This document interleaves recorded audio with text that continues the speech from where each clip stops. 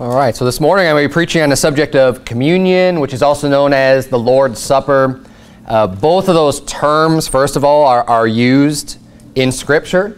I don't have a problem with either one referencing the observation of Jesus Christ's death and what happened when he had that Last Supper with his disciples and what he was symbolizing, what he was showing for believers to do thereafter. You know, a lot of people don't like the word communion because it sounds, you know, the Catholics use the word whatever a lot, and they've got a false version of taking communion and stuff like that.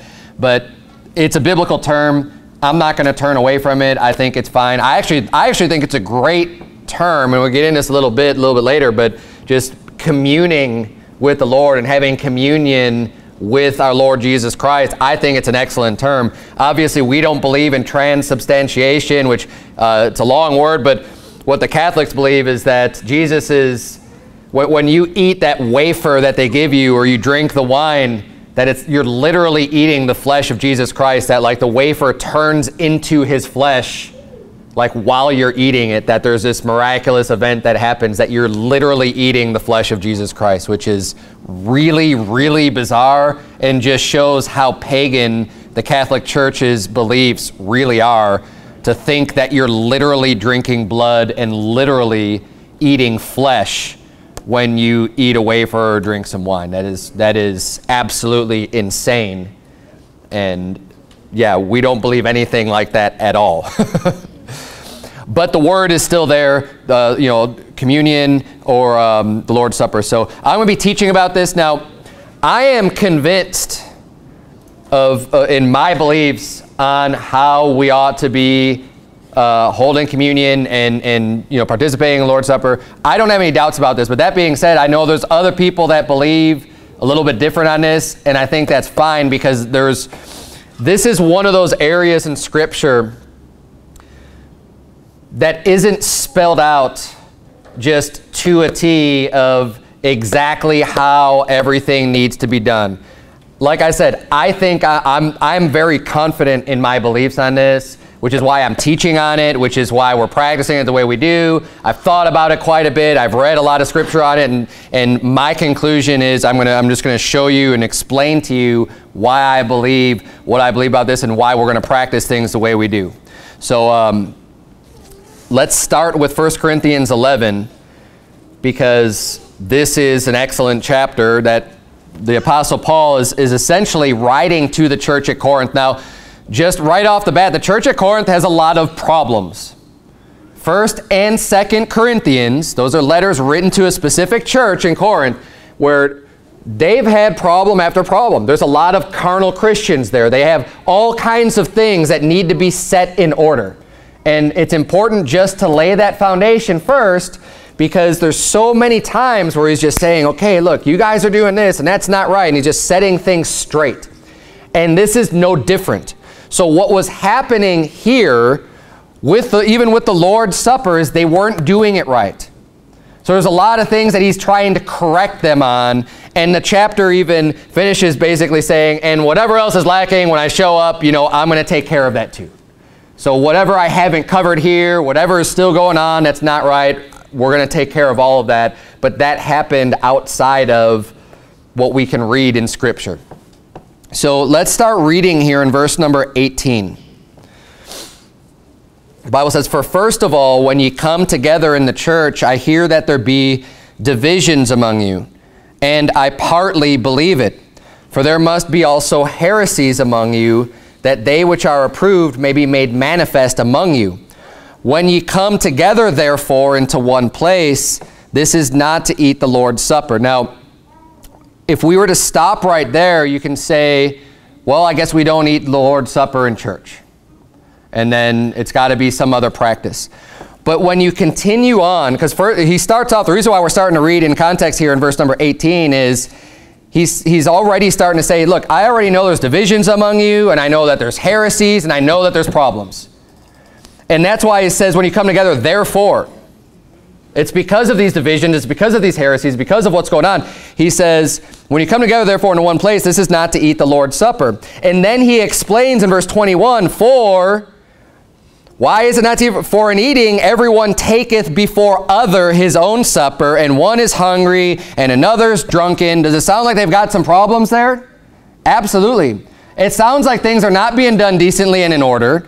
It sounds like there's people just coming in, they're hungry, they just want to eat their meal, they don't care about anyone else, they don't have a humble attitude of esteeming others better than themselves. They're coming in, one's hungry, one's drunken, and they're doing everything wrong. But just to show you, if you jump down to verse number 33, and we're gonna go through all this in context anyways, because in verse 20 he says this is not to eat the Lord's Supper, but then he says in verse 33, wherefore, my brethren, when you come together to eat, tarry one for another. So first he's saying, you know, hey, look, when you come together, it's not to eat the Lord's Supper, and then he explains why it's not, why everything they're doing is wrong. But then after he gets that clear, he says, well, now when you come together to eat, implying that you should be coming together to eat, okay? When you do this, this is the way you do it. So I just want to make that point. That's why I think this is something that as a church that we practice. Now, obviously, when Jesus Christ was showing his disciples this, it wasn't the entire church gathered together. He was having this Last Supper with his disciples. And I think there's a lot of reasons for that. I don't think that's just showing that everything has to be that way. He was on a time limitation. Okay, this is right before, and let's clear this up too. So one of the reasons why we observe communion, what we're doing this Wednesday, we're doing Wednesday before Easter, is, and I'm not going to get into all the details. I've preached an entire sermon on this before, but basically, how long was Jesus Christ in the grave for? How long was he dead for? 3 days and 3 nights, right? That's very, does anyone need help understanding that from Scripture? That is evident. So what day of the week did Jesus Christ rise again from the dead that we haven't, or what day was the tomb empty? Sunday morning, right? First day of the week. They showed up to the tomb. Tomb's empty. Okay, if we could do some simple math and then go backwards from that day. Jesus, first of all, was not crucified on a Friday. And look, I understand we're using our calendar system. It's what we understand. But there were 7 days in a week back then. There's 7 days in a week now. We're going to use our terminology. Okay? First day of the week we call Sunday. That's when Jesus Christ was already risen from the dead. It was empty. So he wasn't dead in the grave on that day. He was already gone at the dawning of the day. Okay? So if we go backwards, you've got Saturday, Friday, that would only be 2 days, right? And Thursday. Thursday, Friday, Saturday, he was dead. Jesus was crucified at even on Wednesday night. That started basically the next day. That was the beginning of Thursday. Again, this doesn't really matter, but we start our days at midnight, right? So at midnight tonight at 12 a.m. it's going to be Monday morning. The Hebrews started their days at sunset, at the sundown. That was the end of the day, starting the new day, right? It's kind of arbitrary. It doesn't really matter. You have to pick a point somewhere in the 24 hours to make the division, the dividing line of saying, this is the day before, this is the next day. So they did it basically when it gets dark, at sunset. Kind of makes sense too. You say, okay, the day's over. So now we're starting the new day, okay? So basically, he started that Thursday, Friday, Saturday, 3 days, 3 nights, dead in the grave, resurrected, tomb was empty on the first day of the week. So that Passover, that particular Passover had no one doing work on that Thursday, no one doing work on that Friday, and no one doing work on that Saturday because it was a regular Sabbath. And then, of course, he was risen again on a Sunday. So we, when it comes time for Easter, because that's the resurrection is what we celebrate on Easter Sunday, we commemorate this, the Lord's Supper on the Wednesday before, just because this is kind of close to when he would have been doing it with his disciples. That's why we choose the day that we do. And I'll get into this a little. There's a lot to kind of get into, but I want to maybe have you thinking about these things right now, and I'll get into more scripture backing them up as we continue through the message. So we do this, and I think once a year is an appropriate time to honor this and show this, because I think it's a continuation of Passover. It's basically a Passover for the New Testament. Obviously, things have changed. We're not sacrificing lambs. That's what they did with the Passover, showing the death of Jesus Christ. And they did that once every year, and it was a very special event. And we're going to get into all the things that line up between the Lord's Supper and the Passover, and how it's basically a New Testament version of recognizing and honoring the fact that Jesus Christ died and gave his body and his blood was shed for us, the similar way that the lamb was slain and its blood was shed, showing the future. Well, we're looking back at the past when we hold communion of the Lord's Supper. So I think it's more of a continuation of that same recognition of what Jesus did for us, which is another reason why, since that was done once a year, we're going to observe it here once a year. To me, it just makes sense, and it fits together very well. Now, there are other verses in here that can lead you to think that, okay, you can hold communion or Lord's Supper more often if you want to. And I'm not opposed to that. I don't believe that, but I'm not opposed to that. And the reason where people will think that is it says in verse 26 here in 1 Corinthians 11, it says, "For as often as you eat this bread and drink this cup, you do show the Lord's death till he come." So they're saying, well, as often as you do this, well, as often as we do it is once a year. I mean, that's as often as we do it. He's not saying, I don't think, but personally, I don't read this as saying, well, if you do it every month, But again, this isn't something I'm going to just argue with someone over either. If that's what you want to do, if you're going to honor the Lord Jesus Christ and give respect unto his body being broken and his blood being shed, then amen. I mean, how can you really argue with that, especially when this isn't one of those things? Because God's very specific in many areas on how we ought to worship him, on what he wants us to do. And God's given, especially in the Old Testament with the sacrifices and stuff, God was very specific on the way he wanted things done. And they needed to be done the right way.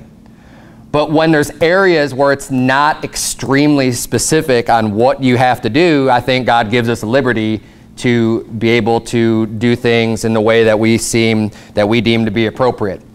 And I believe this to be one of those areas just because it's not nailed down. But let's continue here. He says, let's go through some of the problems they were having. Verse number 21, "For in eating everyone taketh before other his own supper, and one is hungry and another is drunken. What? Have ye not houses to eat and to drink in? Or despise ye the church of God, and shame them that have not? What shall I say to you? Shall I praise you in this? I praise you not." So it sounds to me like people are bringing their supper and they're eating before other people. And, some people have stuff, some people don't. Some people are hungry, some people are drunken. And there's just this more of like a free-for-all going on with the food being eaten in the church, and there's just no order to it whatsoever. And people are treating this more as like a main meal than a somber event of recognizing what Jesus did for us. When Jesus Christ, and we'll see this too, we're going to look back in the gospel, when he broke bread and gave to them and then passed the cup of the wine, that wasn't like some full meal that they're having in order to honor, to symbolize the broken body and the blood being shed. That aspect of it, I'm not saying they didn't eat when they were together, but the aspect of, hey, this is the Lord's Supper, we're holding communion, we're doing something to commemorate what Jesus did for us, that part of it, that aspect that is going to continue moving forward for people to observe, was not some huge meal. It was not some big feast. And this is what he's basically condemning him for, or rebuking him for. He says in verse 23, "For I have received of the Lord that which also I delivered unto you, that the Lord Jesus, the same night in which he was betrayed, took bread." And this is what he's referencing. This is what he's talking about. He's saying this is what Jesus did. He took bread, and when he had given thanks, he brake it and said, "Take, eat, this is my body which is broken for you. This do in remembrance of me." After the same manner also he took the cup when he had supped, saying, "This cup is the New Testament in my blood. This do ye as oft as ye drink it in remembrance of me." This is a very pivotal moment because this is kind of separating the Old Testament from the New Testament. He's saying, this is the New Testament in my blood, right? When Jesus Christ dies on the cross and sheds his blood for us, this is the entering in of the New Testament. He's at the cusp of this with his disciples saying, okay, here we are. This is now the new covenant, which is the New Testament. It's a better covenant. It's a better testament. It's his blood being shed. And he's saying, hey, take and eat. This is my body. And he's symbolizing him dying for their sins. And he's symbolizing his blood being shed. And he's saying, I want you to remember me. Remember that I did this. Do this in remembrance of me. And he's referring to the bread and the wine. And then he says in verse 26, "For as often as ye eat this bread and drink this cup, you do show the Lord's death till he come." And this is why we continue to observe this year after year, is because he's saying, hey, as often as you eat this bread, you're showing the Lord's death. You're showing that he died on the cross. You're showing what he did for us until he come. Now, he hasn't come back again. So we're going to continue to show the Lord's death until he come. Verse number 27, "Wherefore, whosoever shall eat this bread and drink this cup of the Lord unworthily shall be guilty of the body and blood of the Lord. But let a man examine himself, and so let him eat of that bread and drink of that cup. For he that eateth and drinketh unworthily eateth and drinketh damnation to himself, not discerning the Lord's body. For this cause many are weak and sickly among you, and many sleep. For if we would judge ourselves, we should not be judged. But when we are judged, we are chastened of the Lord, that we should not be condemned with the world." Now, before I even get any further, again, I'm going to give you my explanation of what this is referring to. It's pretty plain here, but first of all, when it says, "He that eateth and drinketh unworthily," the very first place we could start with that is, if you're not saved, you shouldn't be partaking in the body and blood of Jesus Christ, because that is definitely unworthily. If you haven't put your faith and your trust in the Lord Jesus Christ, then you shouldn't be participating in this event and commemorating. Because think about it, if you don't even believe it, if your trust isn't even in Jesus Christ, why in the world would you be commemorating the death and the sacrifice that Jesus made if it's not even something that you believe, right? If it's not something you hold to be true. But this is also, just so you understand this, I'm going to go over this on Wednesday as well, but this is only for saved people. Now, you don't have to be a member of our church, of like being on some member rolls or whatever to participate in communion or in the Lord's Supper. But the way that we administer it here and the way it's going to happen on Wednesday is that the head of the household, whoever is here, is going to be administering to their family who gets to eat and who doesn't. Because you'll be responsible then for your own children and your family, who's going to participate and who won't.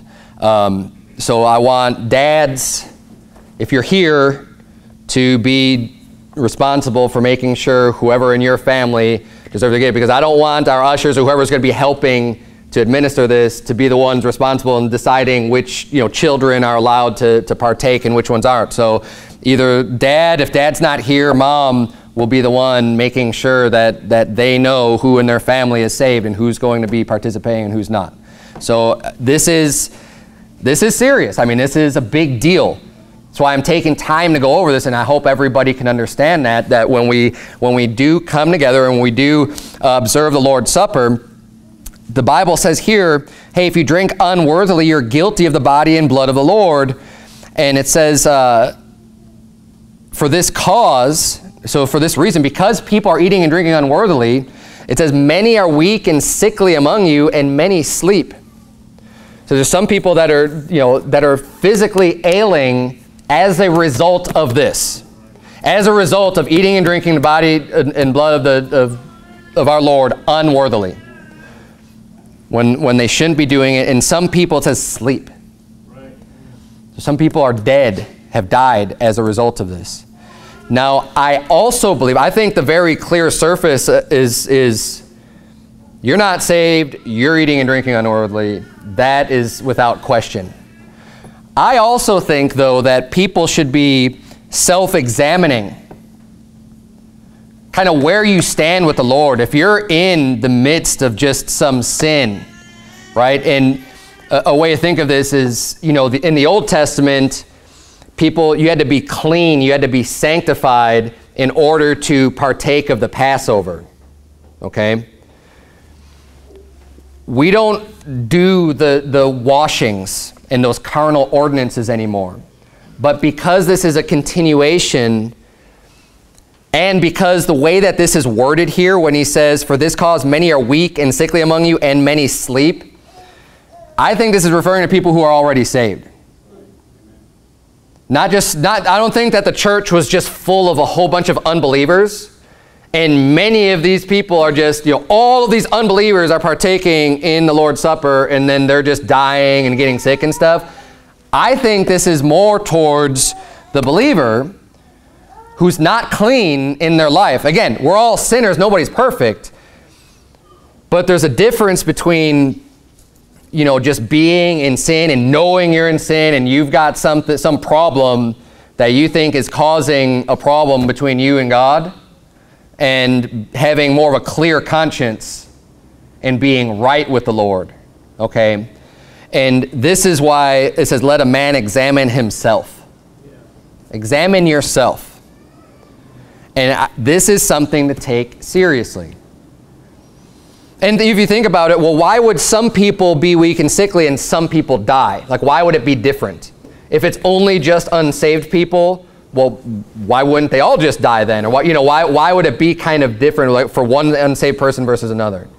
That's another reason why I don't think this is just talking about people who are not saved. I think this is talking about people who are maybe at different levels of just kind of not being right with God and being unclean, as it were. And again, we're going to get into the Passover and show you all the connections and all the associations and why I think these apply just perfectly. They fit in with the way that you observe the communion versus the way that the Old Testament they observed the Passover. There's so many aspects that just fit together. And I'm not going to be able to get everything in one sermon. It's going to be already probably a little bit longer, so I encourage you all to study this out for yourself. It's an interesting study. It's an important study. I mean, the death of our Lord Jesus Christ, it deserves study. That's right. When we commemorate that, read this and study and meditate on these passages. There's not very many passages that deal with this in Scripture. So read through and just study. Read over and over again. 1 Corinthians 11. Read the Gospels. Matthew, Mark, and Luke all have basically the same gospel account of the Last Supper. John records it, but it doesn't have all the information that the other three do. And we get to that in a minute as well. But study these things out and then go and look on the verses about Passover. And study those and put them side by side. And I'm going to try to do some of that for you, but like I said, there's a lot of information that we need to kind of absorb and I want to be able to teach on. So one more reason why I think this isn't just talking about people who are unsaved. It says in verse 31, for if we would judge ourselves, we should not be judged. But when we are judged, we are chastened of the Lord, that we should not be condemned with the world. He's drawing a distinction there about believers, children of God, who are chastened of the Lord. We're disciplined, we're punished by God, but we're not condemned with the world. So what's happening is that people are being chastened and disciplined by God because they're eating and drinking unworthily, but they're not condemned with the world. There's a distinction there.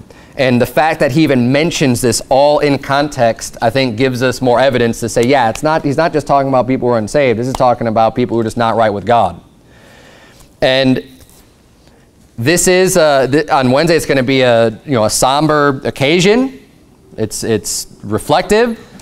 And, everybody's at their individual choice. It's better, think about it, it's better to be right with God and make sure you're not doing something that you shouldn't be doing than is to worry about, oh, well, what's someone going to think if I don't take the bread, and if I don't worry about what anyone's going to think, because that doesn't matter. What matters is what God thinks.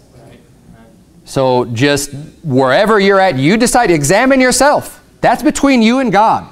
It's not between anyone else, and no one's going to be looking around and checking to see, hey, brother so-and-so didn't take the bread. Look, there could be all kinds of different reasons, and no one needs to be worried about that. You just decide for yourself whether or not you want to participate. No one's going to be watching or anything like that. But again, even if people were, it's do what's right in God's eyes. That's what matters the most. So then he finishes up here in verse 33, wherefore, my brethren, when you come together to eat, tarry one for another. What does that mean? Wait for other people.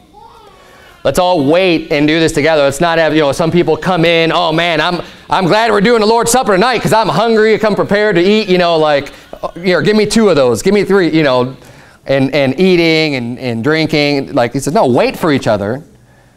We're going to distribute the bread. Everyone's going to wait.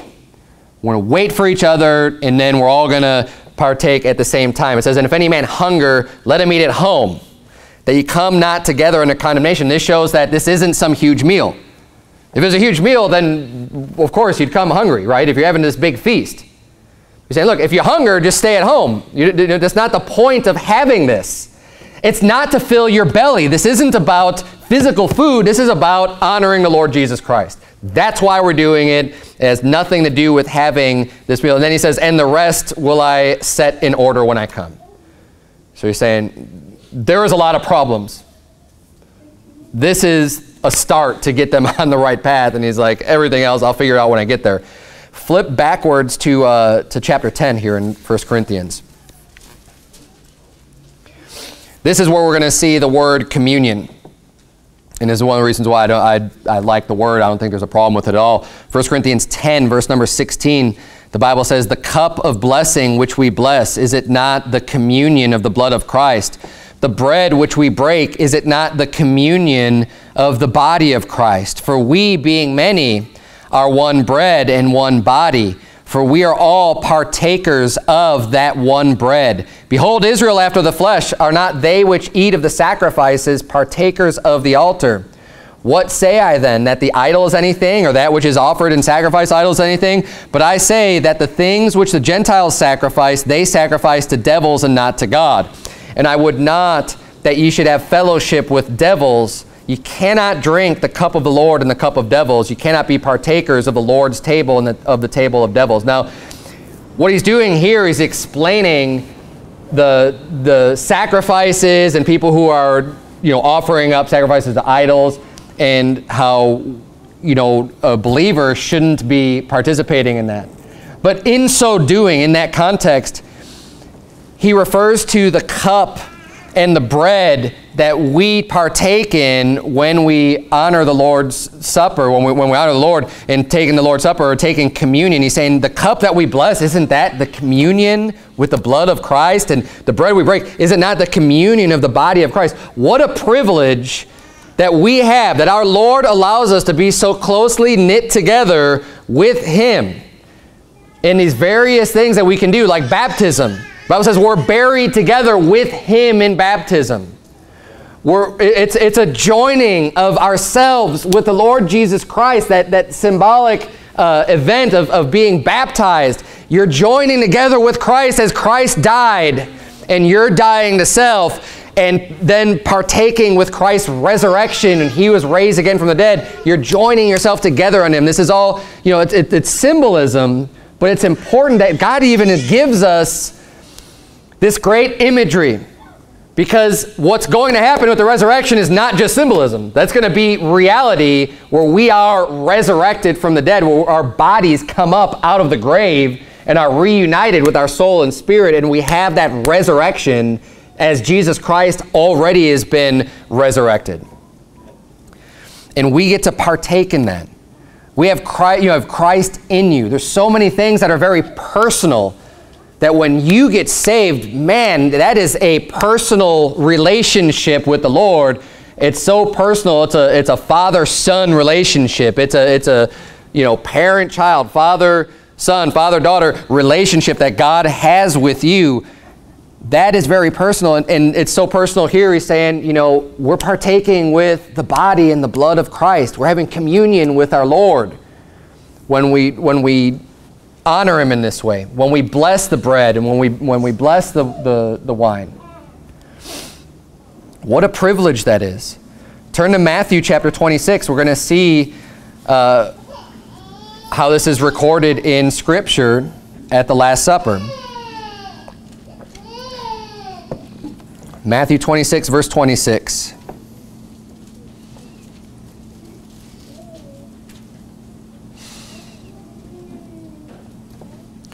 Matthew, Mark, and Luke all have extremely similar, it's almost verbatim, it's almost exact in their account of this event. So we're going to just look at Matthew.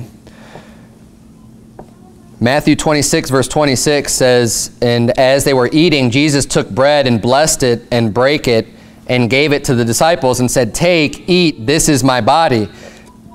And he took the cup and gave thanks and gave it to them, saying, 'Drink ye all of it.'" This is exactly what the Apostle Paul was referencing when he was talking to the Corinthians in 1 Corinthians 11. This is what he said. This is what he did. Verse 28, "For this is my blood of the New Testament, which is shed for many for the remission of sins. But I say unto you, I will not drink henceforth of this fruit of the vine until that day when I drink it new with you in my Father's kingdom." And when they had sung an hymn, they went out into the Mount of Olives. So this was Jesus Christ just explaining, hey, take this bread, eat it. Here's the cup, drink all of it. He says, drink it all, drink it down. This is my blood, which was shed for you, and this is the blood of the New Testament. Now, one of the reasons why I think that John doesn't include this part of the story, he doesn't actually include the breaking of bread and the drinking of the wine, is because John already included the meaning behind this in John chapter 6. Turn to John chapter 6. This is why I think he decided not to include it there. Obviously, it's all the Word of God, and it's under the inspiration of the Holy Ghost. It's God's Word. God's the author. But I don't think this needed to be added to the story because we get even more information in John chapter 6 about Jesus Christ being the bread of God and being that bread from heaven, and that his, of course, his body is going to be broken for us. Look at John chapter 6, verse number 31. The Bible reads, "Our fathers did eat manna in the desert, as it is written, He gave them bread from heaven to eat. Then Jesus said unto them, Verily, verily, I say unto you, Moses gave you not that bread from heaven, but my Father giveth you the true bread from heaven. For the bread of God is he which cometh down from heaven, and giveth life unto the world. Then said they unto him, Lord, evermore give us this bread. And Jesus said unto them, I am the bread of life. He that cometh to me shall never hunger, and he that believeth on me shall never thirst." It's so basic and elementary that what Jesus Christ is for us, being our life, just as much as we need bread and water to survive. We need those natural elements to continue physically in this world. That's what Jesus is to us. He provides that life for us. He says, but if you come to me, he says, you're never going to hunger. We experience hunger over and over and over again. We need to keep on eating food day after day in order to continue and survive. We need to keep drinking fluids every day in order to continue to survive. Jesus says, I am the bread and I'm that water or that wine. He says, I have that sustenance for you, and you only need it one time. And you're good forever. He says, once you eat of this bread, you're never going to hunger again. And once you drink, you will never be thirsty again, not one time. And that is amazing. I mean, just the life giver. We only need to partake one time. And that is what we commemorate and demonstrate every year, is we're just showing that and reinforcing that. And it's something that is something that we don't ever want to forget. And these traditions and these actions that God has us doing are also very important, and we need to be doing them and doing them right and teaching our kids. The kids are going to grow up, and oftentimes they may not be paying attention all the time, but they know that we do certain things. They know you do certain traditions, and that in itself is a teaching experience for them. And this goes down to the most fundamental level of just bread, my sustenance. This commemorates Jesus Christ, and He's our life. Let's jump down to verse number 47 here in John chapter 6. Jesus continues. He says, "Verily, verily, I say unto you, he that believeth on me hath everlasting life. I am that bread of life. Your fathers did eat manna in the wilderness and are dead. This is the bread which cometh down from heaven, that a man may eat thereof and not die. I am the living bread which came down from heaven. If any man eat of this bread, he shall live forever. And the bread that I will give is my flesh, which I will give for the life of the world." So we see here, this is prior to the Last Supper. This is just Jesus Christ teaching and preaching on who He is and that He's the bread of life. And this is why I think it's not all included in when John covers the events of the Last Supper, because he's already told them all this stuff. It's just kind of culminating at the Last Supper when He said, okay, now take and eat. Like He's already taught on all of this about Him being the bread of life and everything like that, and you're never going to hunger, you're never going to thirst. And then He finally gets them all together right before He sacrificed. He said, okay, here's what I need you to do right now. Just kind of making it more real, and just the impact of these words just hitting home as they participate in that ritualistic type of an event. Verse number 52, "The Jews therefore strove among themselves, saying, How can this man give us his flesh to eat? Then Jesus said unto them, Verily, verily, I say unto you, except ye eat the flesh of the Son of Man and drink His blood, ye have no life in you." And see, this is where the Catholics stop, that I mentioned before.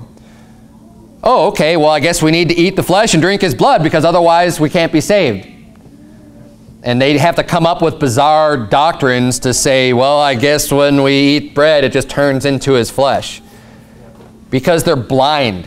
Because they're spiritually just completely blind and don't understand what He was saying here, just like the Jews didn't understand what He's saying in this passage. Verse number 54, "Whoso eateth my flesh and drinketh my blood hath eternal life, and I will raise him up at the last day. For my flesh is meat indeed, my blood is drink indeed. He that eateth my flesh and drinketh my blood dwelleth in me, and I in him. As the living Father hath sent me, and I live by the Father, so he that eateth me, even he shall live by me. This is that bread which came down from heaven, not as your fathers did eat manna and are dead. He that eateth of this bread shall live forever. These things said He in the synagogue as He taught in Capernaum. Many therefore of His disciples, when they heard this, said, This isn't hard saying, who can hear it? When Jesus knew in Himself that His disciples murmured at it, He said unto them, Doth this offend you? What and if ye shall see the Son of Man ascend up where He was before? So He's saying, even His own disciples were having a hard time with Him saying, this is my flesh. You have to eat my flesh and drink my blood. And some of them are going, what's He talking about? This is a hard saying. But then He clarifies it in verse 63. He says, It is the Spirit that quickeneth. The flesh profiteth nothing. The words that I speak unto you, they are spirit and they are life. Jesus is the Word. Jesus is the bread. Jesus is that life. Jesus embodies all of that. But ultimately saying, it's a spirit that quickeneth means make alive. That's what's bringing the life. It's His words. It's a spirit. The Spirit brings the life, and He says, the words I speak unto you, they are spirit. They are life. We need to receive Christ as our Savior. That's how we partake in Him being the flesh, His flesh being sacrificed for us. It's not through the communion. On Wednesday night when we eat the bread and drink the juice, that's not what saves you. We're not, oh, I'm finally getting that bread. I'm never going to hunger again. No, we're just showing the Lord's death until He come. You get that bread the moment you put your faith in the Lord Jesus Christ, where you're never going to hunger and never going to thirst again. That's the time when you receive that, because that's the spiritual bread, the spiritual meat. You no longer need anything else. You're covered by the Savior. Turn to Exodus chapter 12, because now I want to show some of the comparisons of Passover to communion and some of the symbolism of Passover. I'm going to read for you from 1 Corinthians 10. We were already looking at that passage, but in the first few verses of 1 Corinthians 10, we just have one more piece of evidence that it's always been about Jesus, whether it be the Passover, whether it be communion, you know, all of this has always been about Jesus. The Old Testament has always been about Jesus. Verse number 1, 1 Corinthians 10 says, "Moreover, brethren, I would not that you should be ignorant how that all our fathers were under the cloud and all passed through the sea and were all baptized unto Moses in the cloud and in the sea and did all eat the same spiritual meat and did all drink the same spiritual drink, for they drank of that spiritual rock that followed them, and that rock was Christ." So what are some of the differences in the New Testament versus Old Testament? You've got baptism and you've got this commemoration of the Lord's Supper. And he's bringing up both of these as basically saying, hey, this has already been. They're already baptized in the cloud with Moses. They already ate of that spiritual meat and drank of that spiritual drink, which is Christ. The same way, you know, similarly in the Old Testament as in the New Testament. It's always been by Christ. It's always been by faith. It's always been by grace. It's always been through Christ. The only difference is that they didn't know him by name. They didn't know the Christ. They didn't know the Messiah by name. Exodus chapter 12, look at verse number 3. The Bible says, "Speak ye unto all the congregation of Israel, saying, In the 10th day of this month they shall take to them every man a lamb according to the house of their fathers, a lamb for an house. And if the household be too little for the lamb, let him and his neighbor next unto his house take it according to the number of the souls. Every man according to his eating shall make your count for the lamb. Your lamb shall be without blemish, a male of the first year. Ye shall take it out from the sheep or from the goats. And ye shall keep it up until the 14th day of the same month, and the whole assembly of the congregation of Israel shall kill it in the evening." Now, there's way too much here to get into all of the prophecies and everything that has to do with this. I'm going to try to limit myself to just speaking about the communion aspect of it. But you can see here that the Passover is kept on the 14th day of the month Abib. And this is the same day that Jesus Christ was sacrificed. And there's so many references here that talk about, that's referring to the Savior. But one of the things that they were supposed to do in this observation of Passover is that every house was going to take a lamb for their house. What it means a lamb for a house, it's for the eating. Because what they were supposed to do is eat all of it. Just like when Jesus said, drink all of it, right? They wanted to consume all of it. The bread that he gave, he's like, eat all of it. The wine or the juice that he gave them, drink all of it. He wants them to consume all of it, and what we'll see here with the Passover is that anything that was left over was to be burnt. You burn the rest of it, and you don't leave any of it until the morning. So the method for them separating people at the Passover, because then it was a lamb sacrifice. You are eating a full meal. That is more of a full meal, which is one of the differences, because the lamb was representative of Jesus Christ versus in the New Testament it's just bread. Okay, the bread is a lot lighter. That's not a full meal. When it's the lamb, you can't have everybody together. I mean, maybe you could, but it would be a lot more difficult to be preparing the amount of lambs that would be necessary for everybody to partake and observe in that manner. So he had them all, everyone in their houses, and it was also a reference of them coming out of Egypt, and this is what they did when they were coming out of Egypt. I mean, they were all in their houses. Passover lamb went, or the Passover, the angel passed over the houses that had the blood and killed the firstborn son. So there's other things that were happening commemorating this whole Passover event, right? in the New Testament, the communion, we're looking at the broken body and the shed blood. That's what it's all about. Passover encompassed a few more things, in my opinion. I think it covered even more, and especially that reference back to Egypt. So, and being brought out, being delivered from Egypt. So the way that they practice that is a little bit different than the way it changed into the New Testament. And of course it is, because you've got an animal sacrifice versus just eating some bread. So let's continue on here in Exodus chapter 12. Verse number 7, and they shall take of the blood and strike it on the 2 side posts and on the upper doorpost of the houses, wherein they shall eat it. And they shall eat the flesh in that night, roast with fire and unleavened bread, and with bitter herbs they shall eat it. Eat not of it raw, nor sodden it all with water, but roast with fire, his head with his legs, and with the purtenance thereof. Now this is all very specific also. I just want to point that out too. This is very specific on what they need to do in keeping the Passover. He says, you know, you can't cook it with water. It has to be roasted with fire, obviously showing the connection between Jesus Christ's soul going to hell there, of making it very clear that it's roast with fire and leave none of it to the morning, and it all needs to be burnt. Verse number 10, and ye shall let nothing of it remain until the morning, and that which remaineth of it until the morning ye shall burn with fire. And thus shall you eat it, with your loins girded, your shoes on your feet, and your staff in your hand, and ye shall eat it in haste. It is the Lord's Passover. For I will pass through the land of Egypt this night, and will smite all the firstborn in the land of Egypt, both man and beast, and against all the gods of Egypt I will execute judgment. I am the Lord. And the blood shall be to you for a token upon the houses where ye are. And when I see the blood, I will pass over you, and the plague shall not be upon you to destroy you when I smite the land of Egypt. And this day shall be unto you for a memorial, and ye shall keep it a feast to the Lord. Throughout your generations ye shall keep it a feast by an ordinance forever.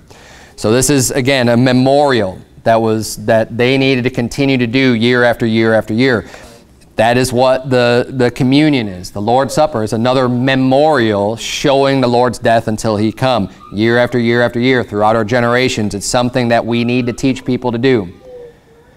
And this is something that was passed down from the children of Israel, the Passover, and it's something that's passed down today with believers in church for keeping the Lord's Supper. Jump down to verse number 41 in Exodus chapter 12. Try to hurry. Like I said, there's a lot of content, but I'm almost done. Verse number 41, the Bible says, and it came to pass at the end of the 430 years, even the selfsame day it came to pass that all the hosts of the Lord went out from the land of Egypt. It is a night to be much observed unto the Lord for bringing them out from the land of Egypt. This is that night of the Lord to be observed of all the children of Israel in their generations. And the Lord said unto Moses and Aaron, this is the ordinance of the Passover. There shall no stranger eat thereof. And no strangers, that's a foreigner.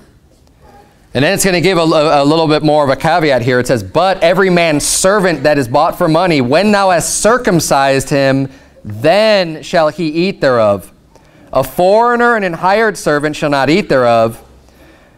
In one house shall it be eaten. Thou shalt not carry forth aught of the flesh abroad out of the house, neither shall ye break a bone thereof. All the congregation of Israel shall keep it. And when a stranger shall sojourn with thee, and will keep the Passover to the Lord, let all his males be circumcised, and then let him come near and keep it.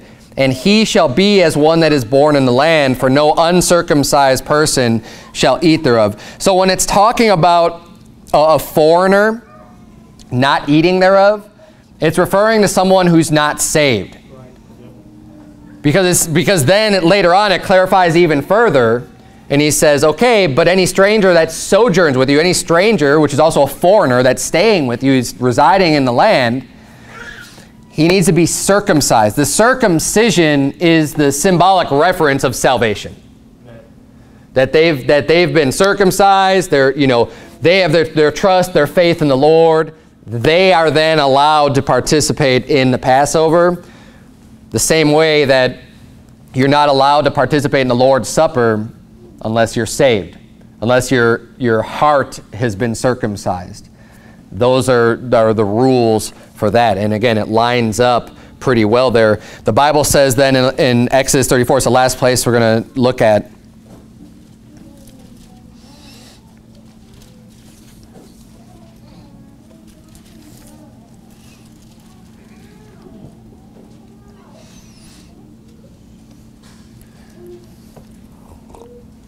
Because what coincided with the Passover, it wasn't just the lamb sacrifice, it was also the Feast of Unleavened Bread.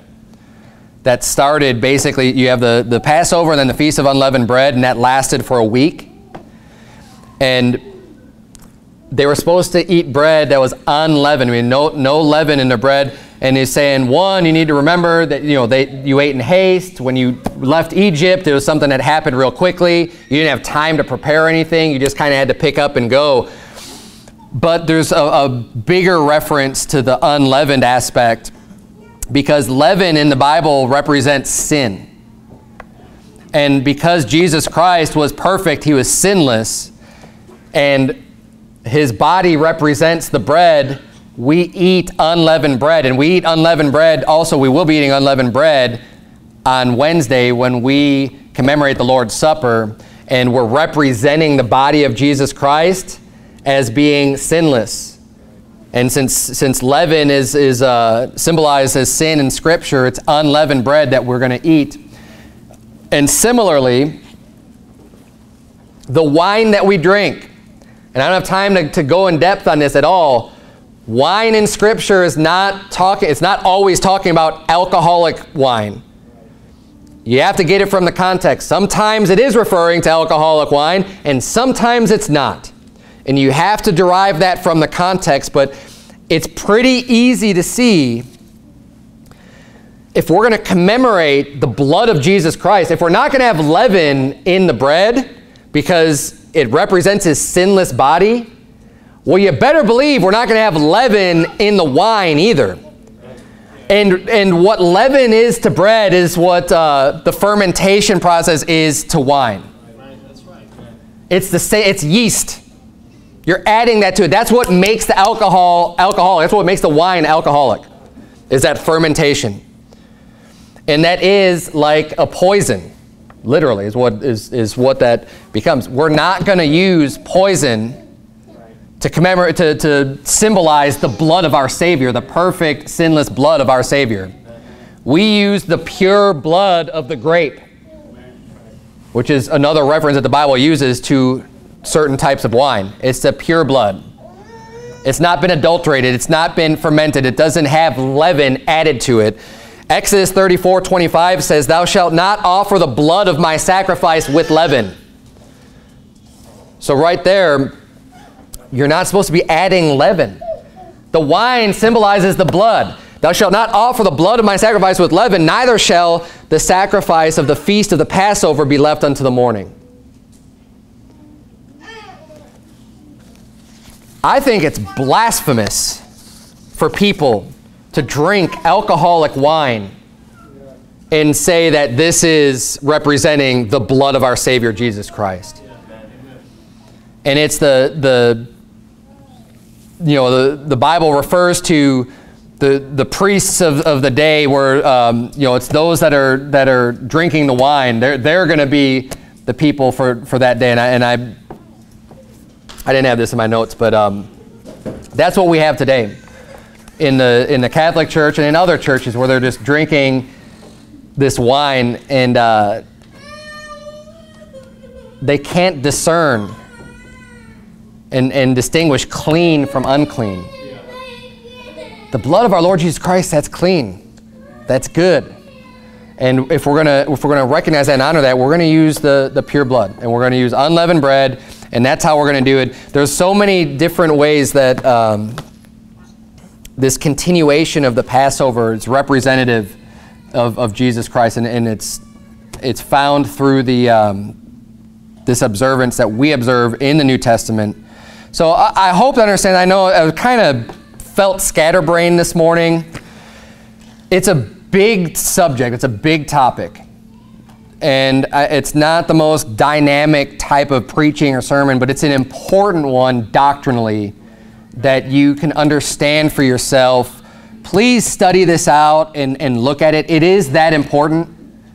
I mean, when we're talking about what Jesus Christ did for us, dying on the cross, breaking his body, shedding his blood, it is important. And we're going to take time this Wednesday to just reflect on that, respect that, and honor what Jesus did for us, because you know what, that's important too. It's easy to get caught up in the hustle and bustle and move, go, and we're learning things, we're doing things, but we're going to take time and just stop and say, hey, thank you, Lord Jesus, for breaking your body for us. Thank you for shedding your blood for us. And we're going to honor that and recognize that and just take time aside and just stop everything and say, this is what we're doing right now. And I also just want to make sure that everyone here is prepared, that if you're going to participate, just what to expect, why we do things the way we do things, and to reflect on yourself in the next few days. Just take the time to reflect and decide, are you going to eat and drink and participate, or do you feel like it's, you know, maybe you shouldn't, and just take that time, take it seriously, and it's between you and the Lord, and understand what it is that where you're at and how you feel you're at with God in your life. Let's bow our heads, have a word of prayer. Dear Lord, we thank you so much for that great gift that's been bestowed upon us, eternal life, Lord, and that the price that was paid by Jesus Christ. It's unimaginable to me. It's hard to see how you can love us so much when we've all been guilty of committing our own sins and transgressing against you, Lord. It's hard to see how you can still love us so much to pay such a great sacrifice, but we're so thankful that you've done that. Lord, I pray that you please help us, guide us, give us wisdom and knowledge.